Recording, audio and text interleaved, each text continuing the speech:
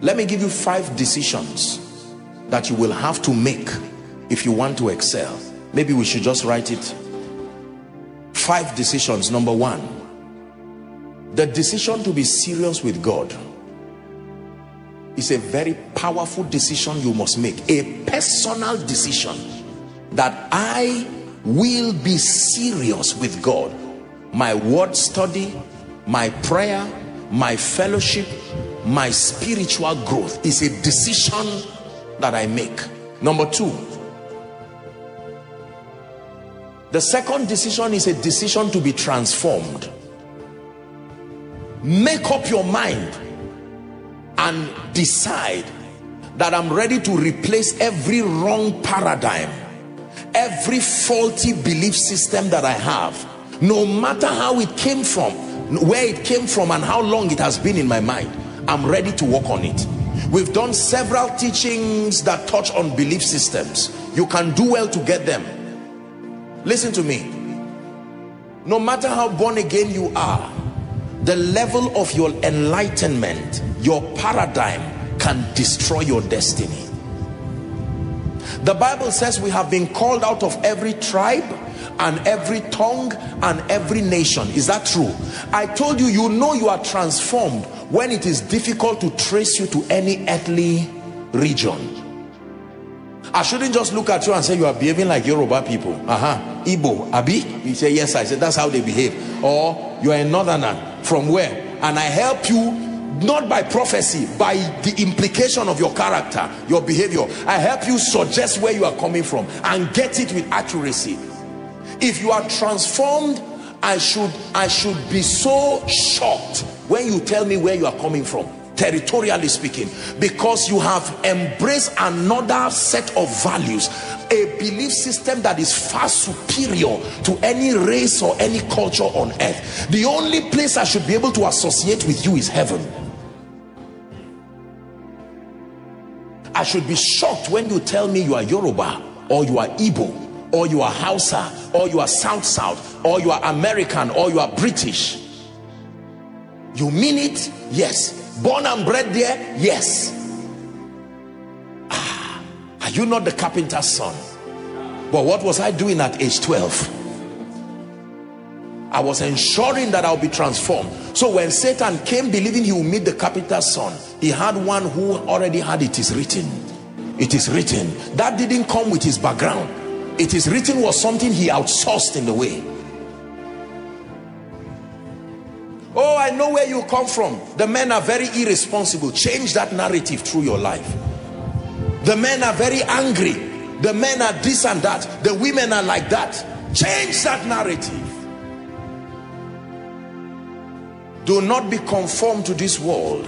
It says, I beseech thee, brethren, Romans chapter 12 and verse 1, by the mercies of God, it says that ye offer your bodies a living sacrifice unto God, holy and acceptable. It calls it your reasonable act of service. Then verse 2 says, do not be conformed to this world. Is the Greek word aeon, the thinking pattern that comes with this system. It says, but be ye transformed by the renewing of your mind. If you think Zaria and leave Zaria, the limitation of Zaria will be on you. Are we together now? You can travel to America and yet in the realm of the spirit and in your mind you are still in your village. Have you seen people like that? They left Egypt in one day. How long did it take Egypt to leave them? Every time they face something, Egypt shows up again. And God says, oh, I want to do so much with these people. Just because you are physically out of a territory does not mean you are delivered from that territory. The word of God is the authorized channel for transformation. Be it unto me according to your word, according to your promises, I can stand secure. Will you carve upon my heart the truth that sets me free, according to your word, O Lord, be it unto me. So from one room you turn to Deuteronomy 28 and verse 1, and here's what it says to your destiny. It shall come to pass, if thou shalt diligently hearken to the voice of the Lord thy God, to do and observe all that is written there. It says that you will be exalted above all the nations of the earth, and that these blessings will come upon you and overtake you. I believe that right from where you are, God can lift you and give you a voice that the nations will hear, without faking it. Right from where you are, make a decision to be transformed. My dear brothers and sisters, transformation does not come by impartation. There's no anointing for it. There's only grace that supports your diligence to buy the truth and to sell it not. It will cost you materials, it will cost you the study of scripture. You must invest in the truth. Make that choice to be serious with God and to sustain a superior belief. When the rich come and talk with you, even though you may not have 5 naira here, but you have the wealth of a superior understanding. The wealth of a superior understanding. Number 3, the third decision that I want you to make with your life is the decision to be exceptionally valuable. The decision to be exceptionally valuable. The decision to be exceptionally valuable. I can break all this into separate studies. I've done a lot of them here. We're doing a refresher course here.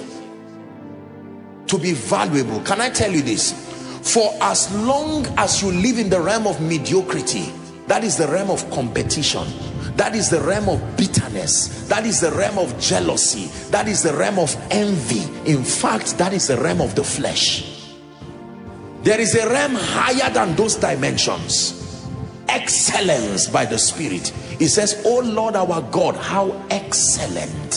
His name is not only great, it excels. Make up your mind that you are going to be so valuable, it will be impossible for your generation to ignore you. Not from a carnal competitive standpoint, but brothers and sisters, hear me, nobody will clap for you for nothing. People love you, but they love themselves too. And if there is nothing in your life that supports kingdom come, if there is nothing in your life that supports the betterment of the life of men, you will be at the lower levels of life. Are we together? It's a decision I made with my life that I will be exceptional.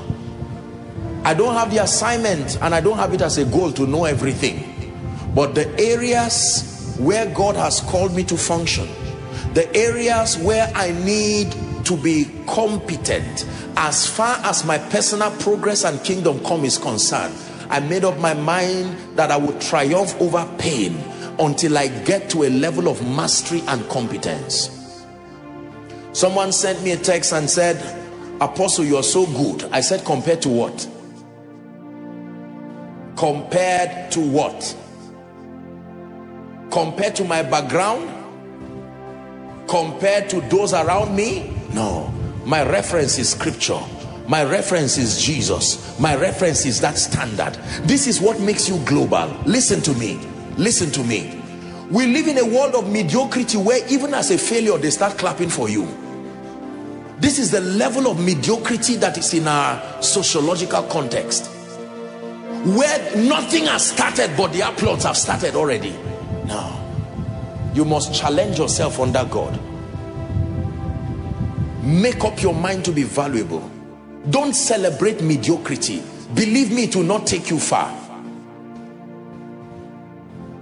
If you're a worship minister, make up your mind that I will sing his praises to the nations in a way and manner that kings will be able to call me and they will be proud. The grace of God upon my life will bring such defense to the gospel that your incompetence will not become a reproach to the gospel.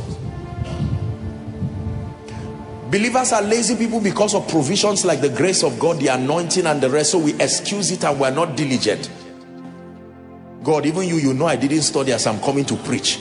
But would it have made any difference if I read? Is it not just your anointing that comes upon me? And you continue to do it until the day God lines all your destiny helpers and you close the door of the next 10 years by yourself.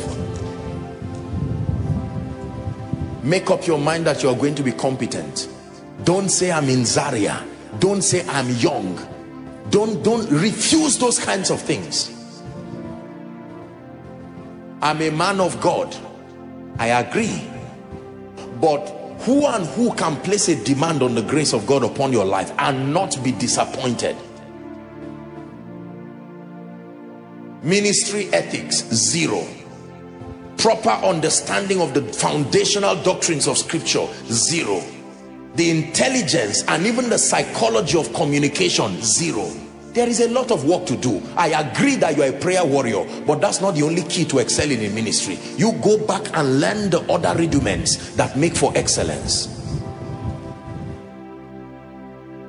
Before you receive the applause of men, study who is clapping for you first. If the devil is clapping, run away. If mediocres are clapping, appreciate them but settle down. But if champions clap, even if it's just once, let it be healing enough that you're making progress. Say, in the name of Jesus, I make up my mind to be competent, to excel. Are we together? Yes, sir. Make up your mind. If there is one person in this city who will be a reference as far as maybe tailoring and fashion is concerned, let it be me. Don't sit down and say believers don't come to patronize me. The last time they came to you, what did you do? You take it as a challenge and go back and do your homework. Praise the name of the Lord. Are we blessed? Yeah. I returned one time from a crusade and a dear pastor friend was calling me just to comment on what he thought the Lord did in the crusade. And when he called me, he had a message playing and he said, what are you doing? I said, I'm studying. He said, you are joking. I thought you just returned back to the room like an hour ago. I said, yes, sir.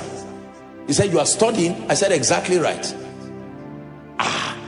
With all that happened there, and I told him something I always say, nobody claps for you for the same thing twice. If they clap once, that's enough for that realm. You stay in that realm, you have received the applause once and for all. Champions are goers, forward thinkers. Those who win the Olympic, as soon as they return, just a few months of rest and they are at it again. Reject mediocrity, my dear people. Reject mediocrity. You sang when they invited you in a church, you went off key, you didn't even remember how you started and how you finished, and someone outside who is your relative will tell you well done no matter what you do because they love you. But you must be honest and assess yourself, not condemn yourself. I can be better, but this is not the best. Let me go back and do some work. You're listening, you're learning something. Try again. Then one day you become a master. It's masters that define their realities. They define their rewards. Nobody is going to bless you and follow you indefinitely. Please believe this. You know you are leading when someone is following you. It's in you, Lord. It's in you, Lord. I know there's more that's found in me. It's in you, Lord. It's in you, Lord. I know there's more that's found in you. And we will never settle for less. We know there's more that's found in you. Just sing it one time as a determination. We'll never settle for less.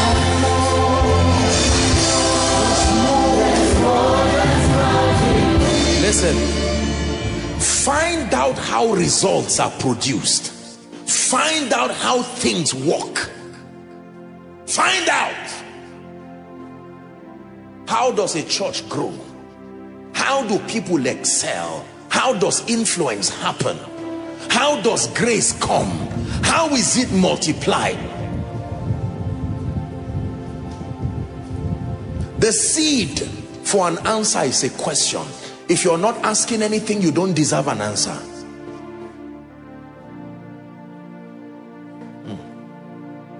Hallelujah.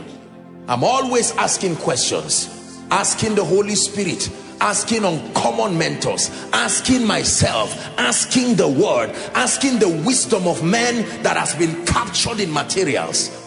When you ask questions, an answer will come. How does this work? There has to be a way. Proverbs 2:18 verse 1, through desire a man having separated himself, the Bible declares, seeketh and intermeddleth with all wisdom. Apostle, God is calling me to speak to kings. Then you must learn how to speak to kings. You don't speak to kings like you are speaking to prisoners. You must learn that art, the ability to speak to kings.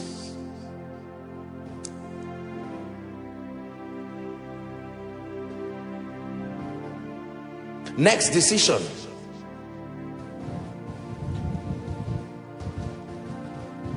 Make a decision, a very strong decision, that you are going to have very strategic destiny relationships. Make a decision that you are going to have very strategic destiny relationships. Destiny relationships that are intentional, not one that just happens. Intentional relationships that help you preserve your values, relationships that challenge you to rise to the highest levels of your life, relationships that provide a leverage. Be fruitful means be relational. Everything multiplies on the basis of relationships. Listen to me. If you categorize all men as the same in your life, wisdom is not at work in your life.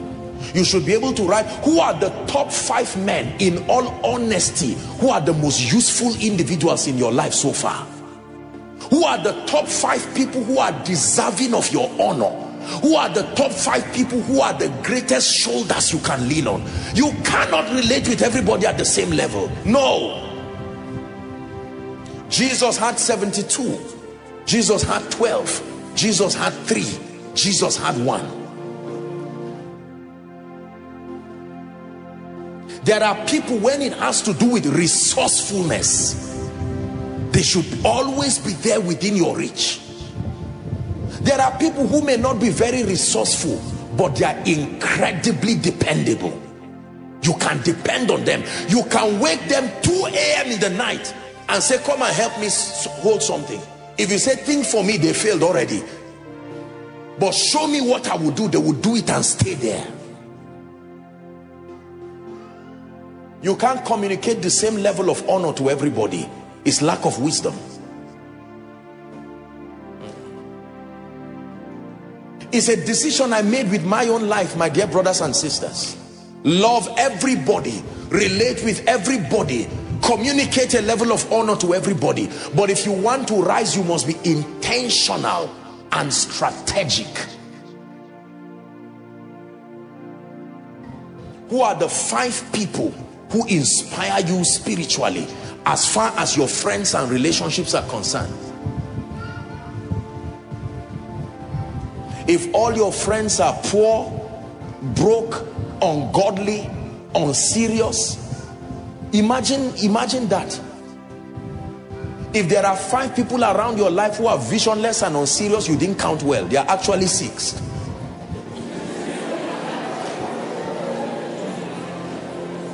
Yes, sir. Yes, sir. He that walks with the wise, he doesn't have to desire to be wise. He that walks with the wise, the Bible says, he shall be wise himself. It says, but the companion of fools shall be destroyed. Jesus fasted all night to choose 12 people. As Jesus, filled with the Holy Ghost, and he fasted and prayed all night. Take the issue of relationships very serious in your life. Who are the few people you can depend on for prayer? There's an attack in my life. I can call you. Can we pray? Can we agree? If you don't have this in your life, you will not go far. For many of you, you will destroy your life because the moment you are under pressure, whoever is available is the voice you talk to. It is not wisdom. Nicodemus came to Jesus by night. He knew the right person to talk to. Rabbi, forget what we said in the day. We know that you are a man sent from God. For no man can do these things except God be with him. Are we together? Make up your mind. Make up your mind.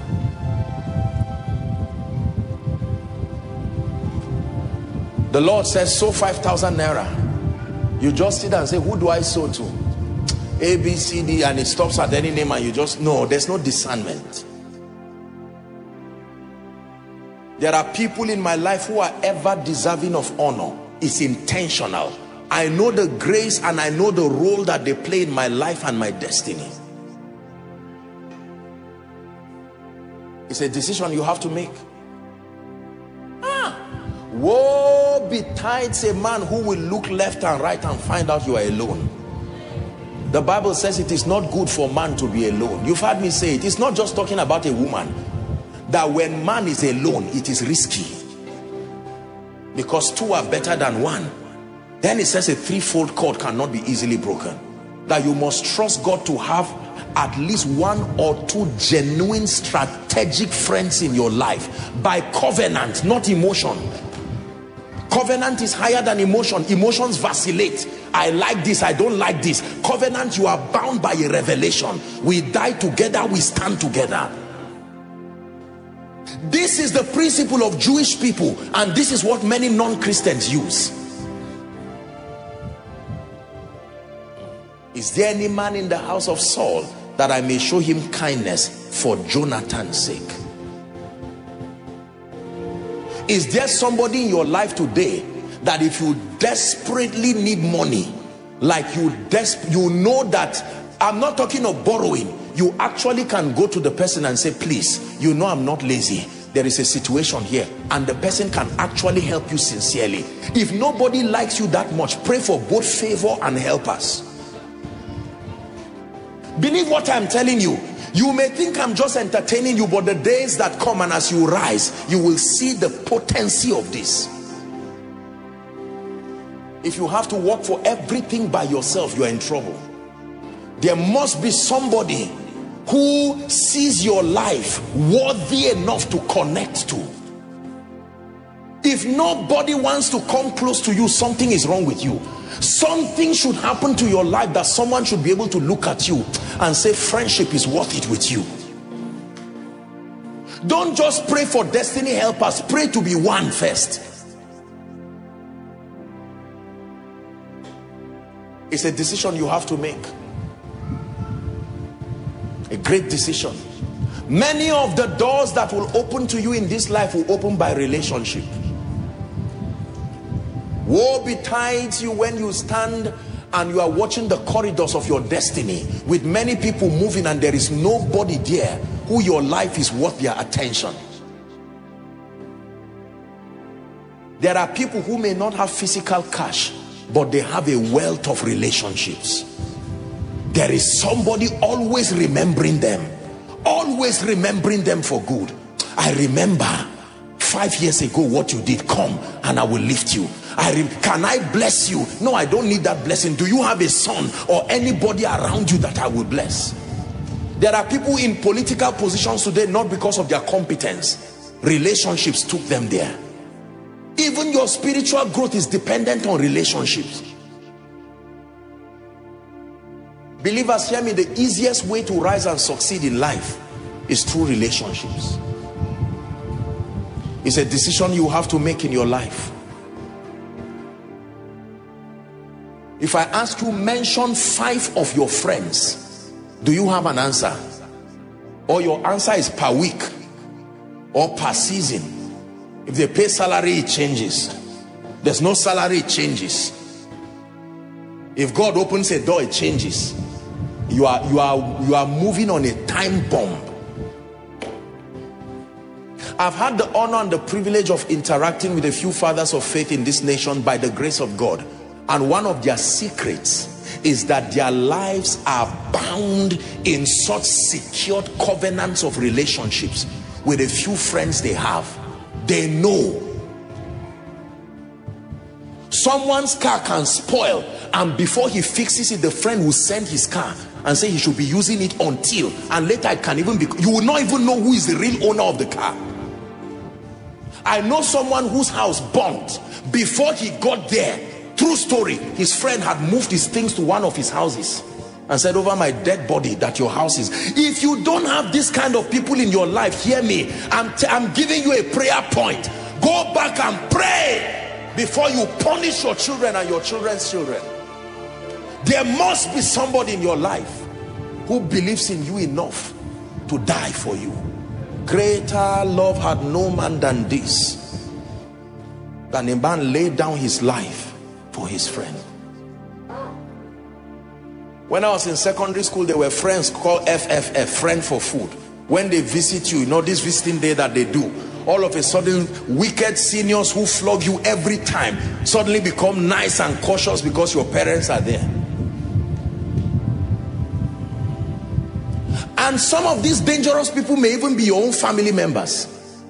Someone wants to lift you somewhere and it's your own family member that will say, no, he's the last born, don't lift him.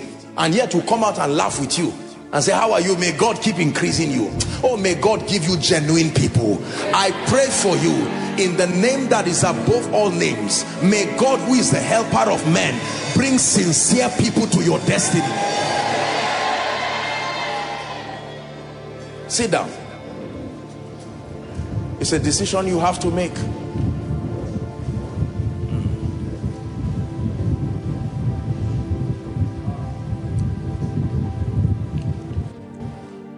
One last decision for the sake of time, and then we'll pray. I pray that the words that I communicate to you tonight would help to shape your destiny, that it will give you a reason to think this night. Hallelujah. The last decision that I encourage you to make tonight is the decision to be empowered. The decision to be spiritually empowered.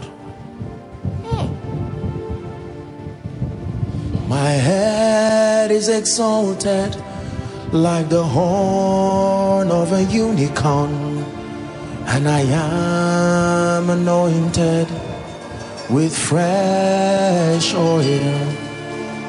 My head you have exalted like the horn of a unicorn, and I am anointed with fresh oil. The decision, listen to me, the decision to contact genuine, authentic spiritual power to the degree that empowers you to represent the purposes of the kingdom without shame is a decision you must make in your life.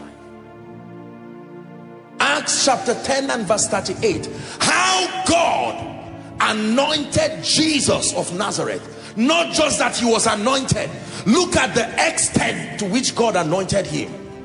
He went about under the influence of that anointing, the Bible declares, doing good and healing all they that were oppressed of the devil. Believe me when I tell you, the anointing truly makes you a blessing.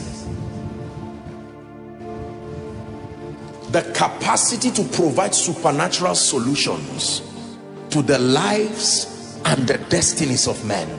The ability from the Spirit to dislodge the powers of darkness, to ward off the arsenals of hell. The ability to take advantage of the grace and the supply of the Spirit and move destinies forward is a worthy decision. It takes more than just quoting scripture. It takes more than just having head theological knowledge. Listen to me, dear brothers and sisters. It takes even more than just a decision to go forward. There must be an engracing of the Spirit A smearing of that oil from heaven that can come upon a man and distinguish you, turning you not just to a worker of miracles, but to a sign and a wonder yourself. It says, I and the children that the Lord has given me, we are for signs and even for wonders in Israel. I'm glad that I made this decision many years ago, and I thank the Lord God of heaven for the staying power to push and endure. It still remains a pursuit, but today I look back and I'm humbled and even broken that God granted me the grace to stay and contend for spiritual empowerment. Be ready for empty pews if there is no genuine anointing. Be ready for an empty life if there is no genuine anointing. There is a hungry world that is desperate to see Jesus revealed, to see Jesus manifested, more than just the communication of the talk of men. Problems are real, challenges are real, and most of them are beyond the realm of intellect. They are beyond the realm of science. It is his divine power that gives us all things. The giver is his divine power. Oh, God has called me to work in the healing ministry. I beg you in the name of Jesus, and I beseech you, stay until you contend for grace that is genuine, that can really truly heal the sick. Tomorrow, several thousands of people will be here on this ground. Several thousands others will be connecting around the world, hoping and trusting that God will come through for them. We can make our boast in the Lord and say, come, God will heal you, come, God will deliver you, but will it really happen to them? Someone right now is depending not just on Jesus Christ alone, but depending on your level of contention for grace, for their miracle. You literally have the power to make someone's challenge one day left and it's gone. It says to appoint unto them that mourn. You can set a date for their liberty. What greater expression of love and kindness is more than that? God is calling you into the ministry of wealth and abundance. More than just your knowledge and sense of finances and business, do you really have the grace that empowers people? I became a spiritual archaeologist. I took my Bible and I sat down and I said, oh God of heaven, please do not send me with just a sermon. My world needs more than a sermon. Do not send me with just a good heart. My world needs more than a sincere heart. Do not send me with more than just a kind heart. The world needs more than character. The world needs more than a sincere heart. There must be an investment of the Spirit. Power from on high. Genuine power that comes upon a life and lifts you to a level where your life becomes a sign and a wonder, where when people behold you, they begin to rejoice because they know. When they met Jesus, they were happy. They knew their predicaments had come to an end. I continue to pray and challenge myself by the Spirit that God will help me to rise to that level in the Spirit, where as I stand and I look at people's situation, I can rejoice and cry with them and say, I know that an end has come. Every time they met Jesus, they rejoiced. If you were the widow at Nain and you were on your way to go and bury your last child, if you saw Jesus, he represented hope.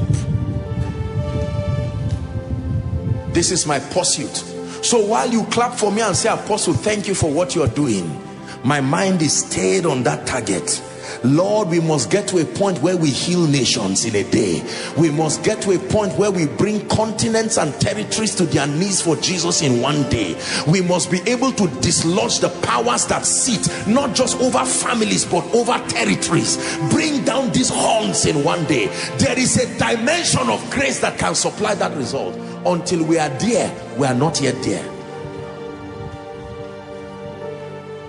This is my motivation. I don't listen to the applause of men for too long. Thank you. Thank you for this. And that's it.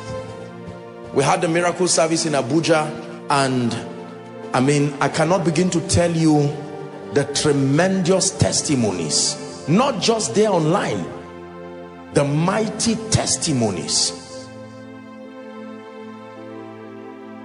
And when I went back after rolling before God to tell him thank you, I said, Father, thank you. I am grateful, but I'm not satisfied. There was still one person in that auditorium who was not healed. There was still one destiny that was still left. Because of that one person, I forget the things that are behind. Don't just say I prayed, 5 people were healed. Out of how many? 10 people were delivered. Out of how many? That your life will be such a blessing.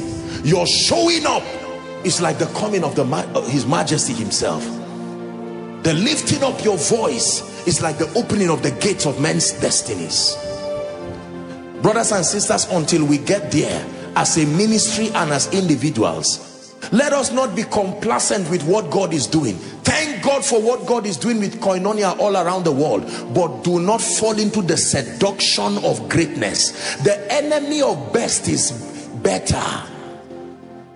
Better looks very comfortable, but we must keep pressing.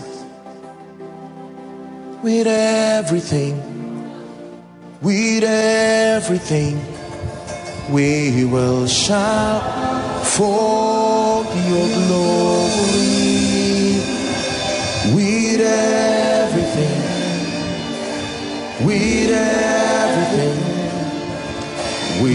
will shout for your praise. With everything,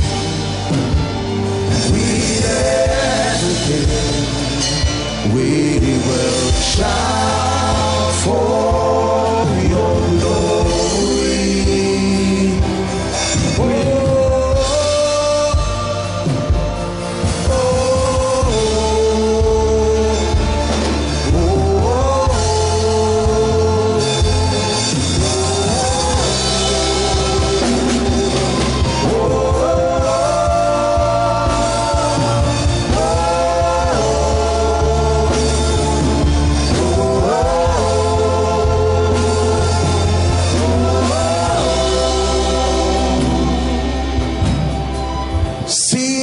That ye are surrounded by so great a cloud of witnesses, the Bible declares, it says, let us lay aside every weight and the sin that doth easily beset us. Then it says that we run with perseverance the race that is set before us, looking unto Jesus, the Bible declares, who is the author and the finisher of our faith, who for the joy that was set before him, the Bible says he endured the cross and despised the shame. Prayer point number 1: Father, my life must count. I obtain grace from heaven. Lift your voice and pray. I make a decision that my life must count. As far as kingdom come is concerned, my life must count. Shelakata brandege de belekatus. Shadebele salaskadila hasta branda katabrese de bahashia. Shalabakata brandege de belekatus. Make sure you are praying.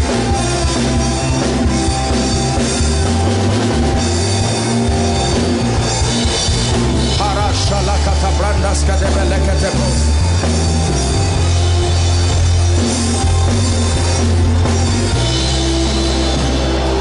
Are you praying?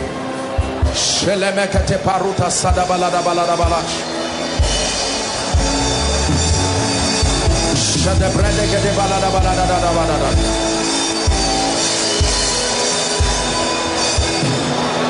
You are brooding over